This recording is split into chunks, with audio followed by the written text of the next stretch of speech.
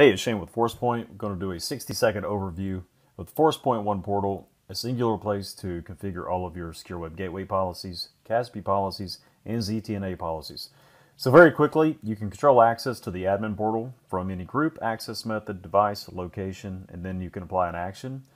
That is going to be the same way we configure all of these applications. So if I come down to the secure web gateway content policy, a single place, where I can put in multiple rules. Here's where I'm going to manage my URL categories, what kind of actions am I going to take, etc. If I pop down very quickly to a CASB application, again, very similar. We can configure individual applications. What group is the individual coming from? What kind of access method are they using to access G Suite in this example? What kind of device are they coming from?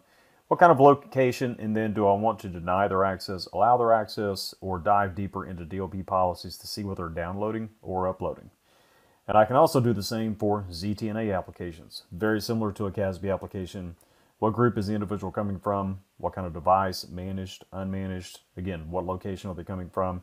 And what kind of action do I want to take? Very similar to CASB, I can decide I do or do not want them to download information to a personal device based on what kind of information is on that or within the file they're trying to access. So again, a singular place to control all policies for Secure Web Gateway, CASB, and ZTNA. Thank you.